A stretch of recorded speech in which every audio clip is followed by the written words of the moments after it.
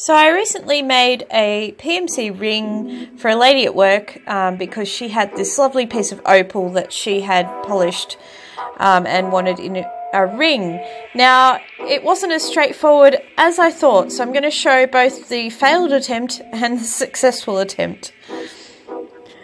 So here's the piece of opal.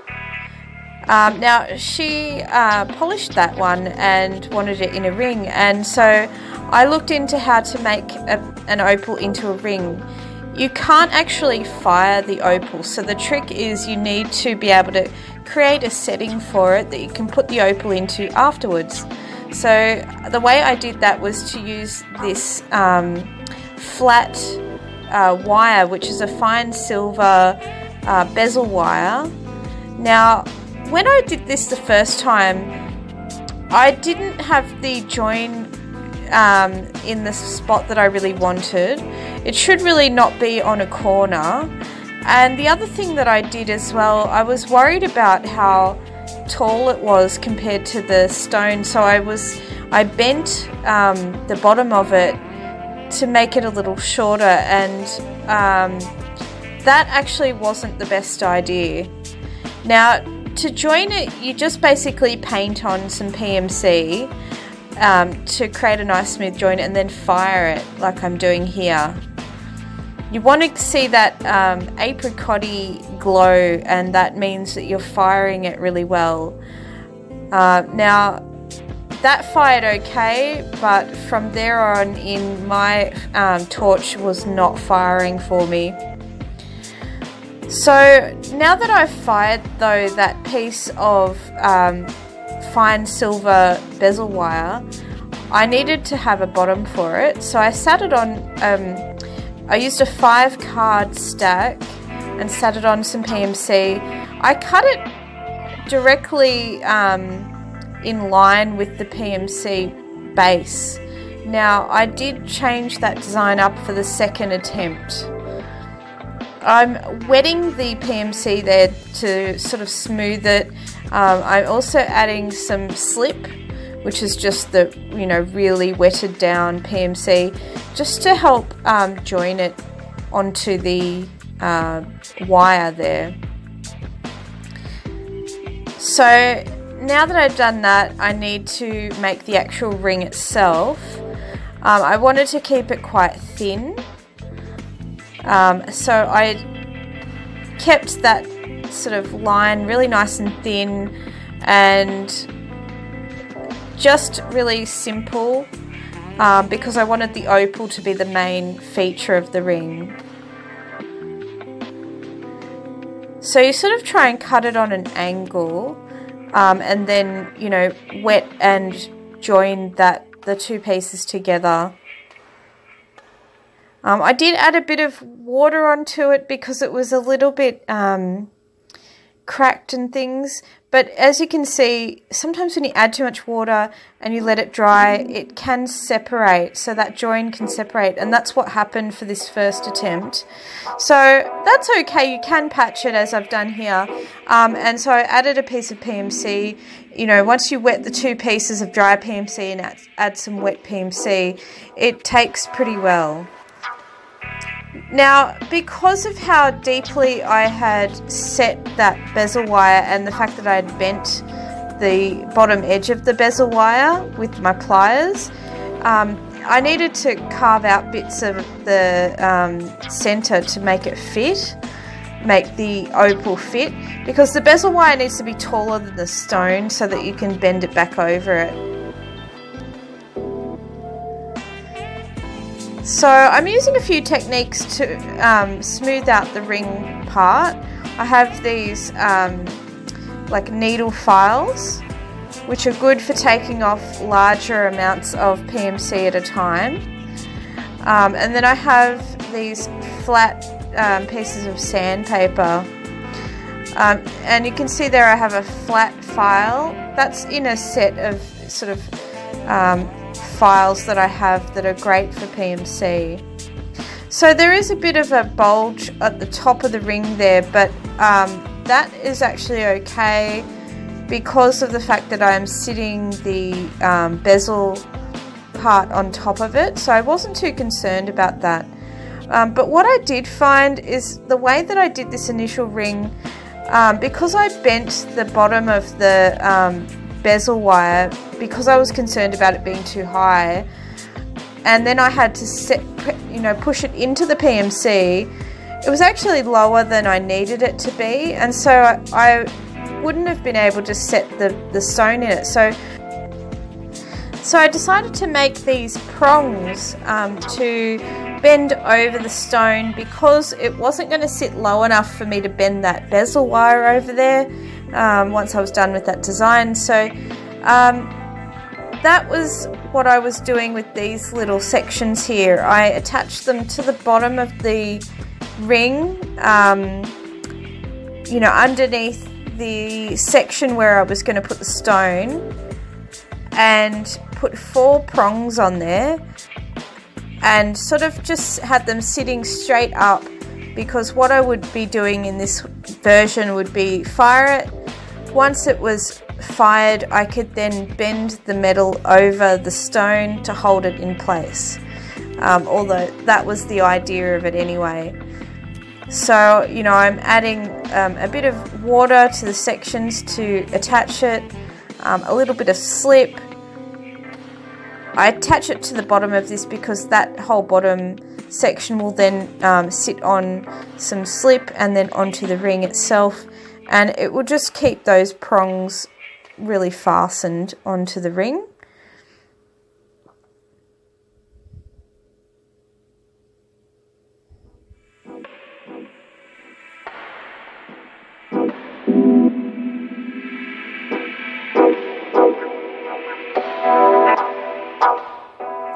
So I fired and fired and fired, thinking that it was going okay, but it just, something wasn't right. It just wasn't getting that peachy colour that you saw in that earlier video.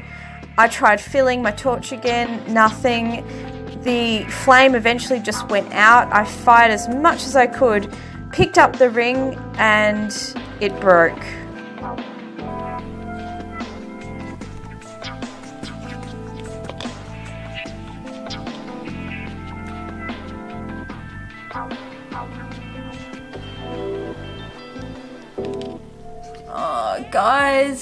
Guys. Alright, so you've seen the footage of the ring. It was all going really well. It was being fired. Now, I was filling up my butane torch, and it just didn't seem right. Something seemed different. It wasn't making the same noise as usual when I'm filling it up. The butane gas, I normally get a bit of liquid coming out, you know, as it's spraying, there's just like a little bit of runoff. That didn't happen either. I wasn't really sure if that meant anything. I kept going, I kept, you know, persisting, trying to fill up the torch, and fired it, like, and sort of fired the ring and everything. But it wasn't getting hot enough. I could tell, like, I couldn't get it to go orange. So normally when you start firing your PMC, you get that bit of burn off that happens. You know, the initial sort of bonding medium starts to flame or smoke or whatever and burn off, and then it gets almost molten hot, you know, this sort of peachy orange colour.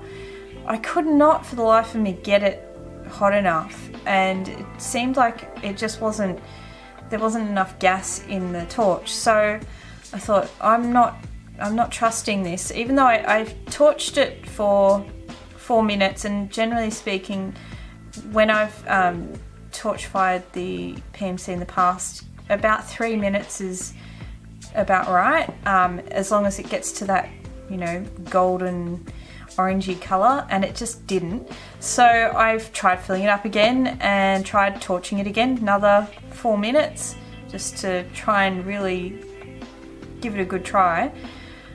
Same thing happened. The torch just didn't seem to be filling up. It didn't get hot, it didn't get orange. So I wasn't really sure, because I mean, I had been holding the flame pretty close to it and over, I mean, a total of 8 minutes. So I thought, well, maybe it is fired. Let it cool down a bit and picked it up. As soon as I picked it up, one of the prongs just broke right off. And I was like, oh God, no, because, you know,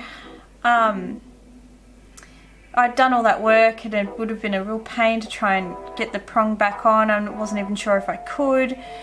And, you know, I was thinking, sugar, that means it hasn't really fired, and that part was really thin. It should have really fired.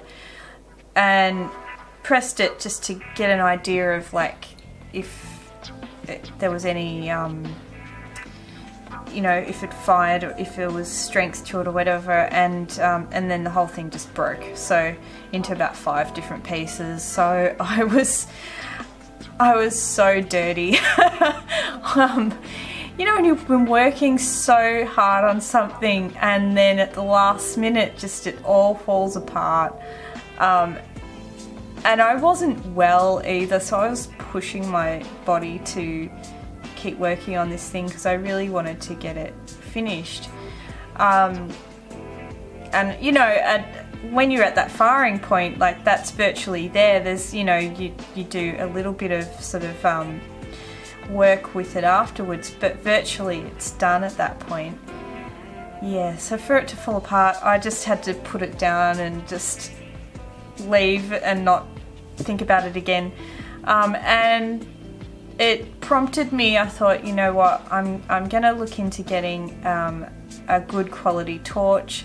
I'm pretty sure, I can't remember, to be honest, the cost of my torch, but it wasn't much. It wasn't much, I don't think. And it seems to take a long time to fill, and I can't tell if it's filling up. So I thought I'm gonna just look around and look for feedback and find, you know, a really good quality torch.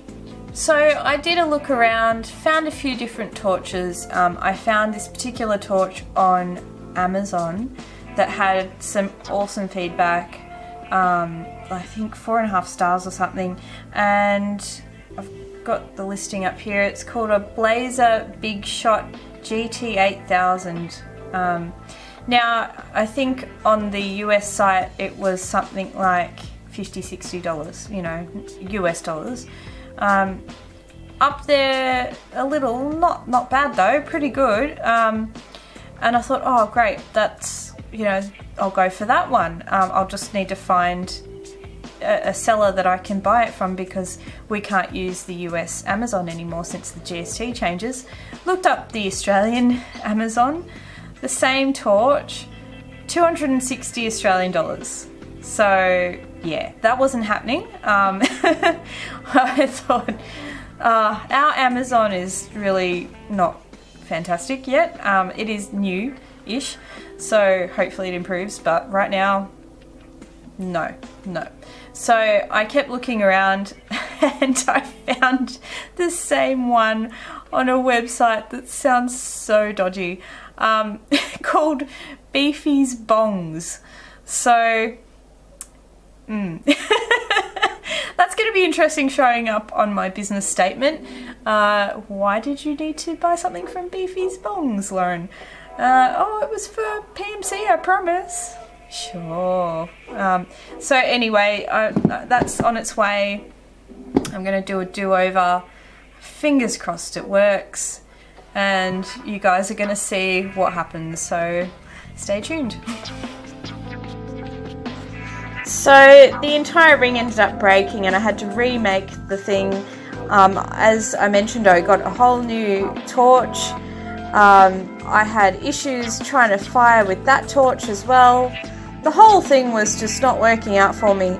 But I was really glad that I redid it, because there were some things that I changed that I'm not sure if it would have worked out as well if I had have used that first ring. So I managed to make sure that join wasn't on one of the corners this time. I kept plenty of room for the stone.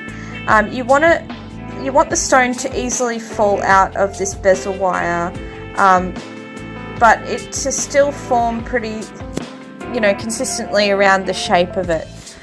So I think that there's a really fine line of too much bezel wire and not enough, and I guess that's going to be trial and error, but this seemed to work out okay for this stone. So you can see that lovely peachy colour coming through.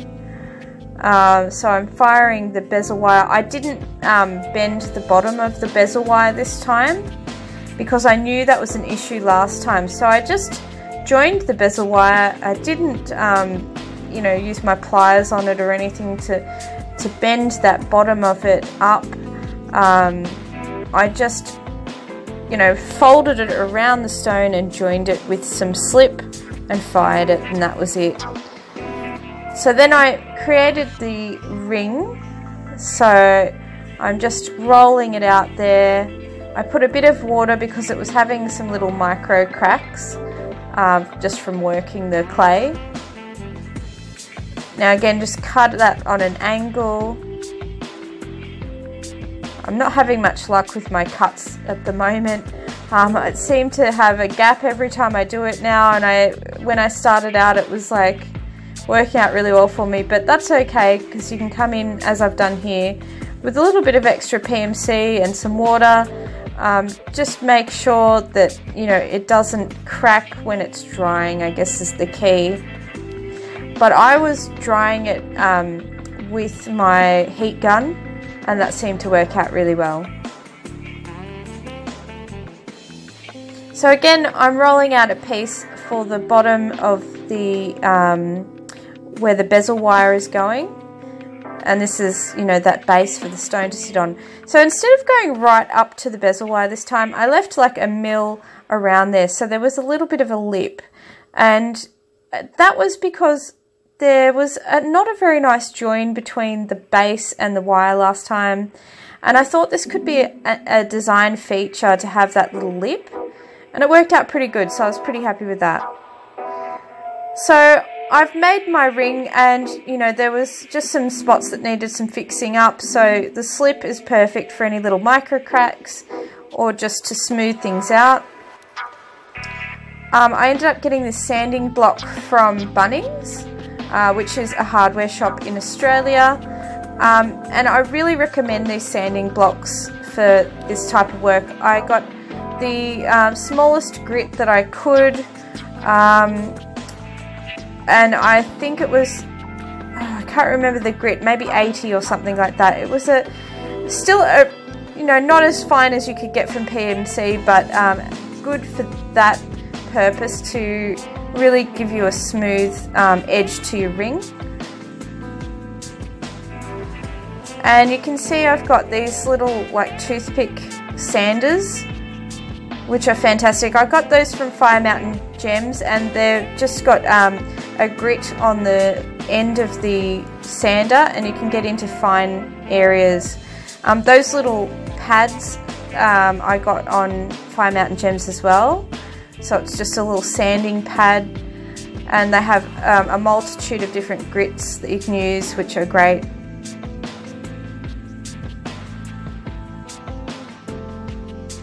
So this is the base part for the bezel wire, and I'm sanding that. I'll try and find out the actual grit that I did have, because I can't recall the grit number, but I just got the finest one they had.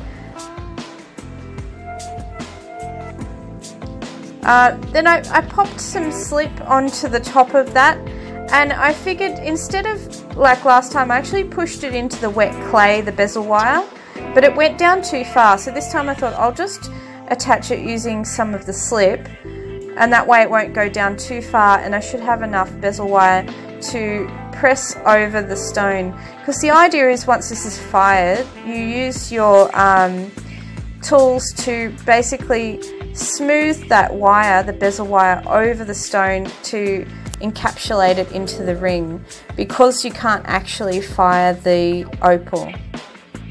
So I just kept adding a little bit of slip on both sides of the bezel wire, and that gave it enough surface to grab.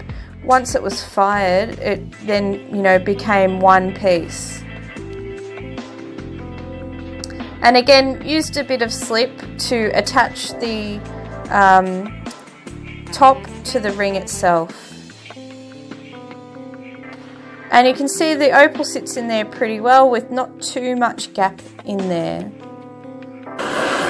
Now, I was a bit keen to get started, and if you saw, the ring actually popped and burst open, and that was because I didn't dry it well enough. After having a couple of failed attempts, I was really keen to get this done. So I should have dried it a lot better than I did, and that's what can happen if you don't. The second attempt of firing was fine though, and the ring fired really well. So then I used some of my little like microfiles to file the inside of the ring. It was a little bit tighter than I wanted. It shrunk a little bit more than I was wanting for the ring size. So that just helped me make it a little larger and more in keeping with the ring size that she needed. And then you just burnish it and keep it, like make it really nice and smooth. That pushes all of the silver flat, because I think basically the molecules sort of stand up once they're fired, and the burnishing and the wire filing, it just smooths everything flat, and you get to see that silver colour again. I even used one of the sanders a bit because I thought that would help to really help smooth things over, and then came in afterwards with the burnisher to finish it off and really smooth those edges. I wanted this one to be highly polished. You can just, you know, use your wire brush and keep it, give it a kind of a matte, you know, brushed finish. But this one I actually wanted it just really polished. So then you can see I've put the stone in now, and I'm using my burnisher to try and slowly push that wire around the stone. And you just do it bit by bit. Don't go in too hard too fast. Try, if possible, to do it by the corners apparently. These corners were quite sharp, and so I was having a lot of trouble with those. I would have liked to have pushed it in more tightly around the corners, but I did the best I could. There was little tiny gaps, but I just couldn't get it any closer. But the stone was well captured in there. It wasn't going anywhere, so I was glad about that. And after everything I went through, I was just glad to finally have a finished ring that held the stone. So, and this is just a polishing cloth with impregnation on one side and just a cloth on the other side. So look, I hope you guys enjoyed this. If you do want to capture a stone in a ring, this is the way to do it, just using that fine silver bezel wire. It is tricky, but I hope you got something out of my mistakes and my successes, and give it a go. Alright, bye craft nerds.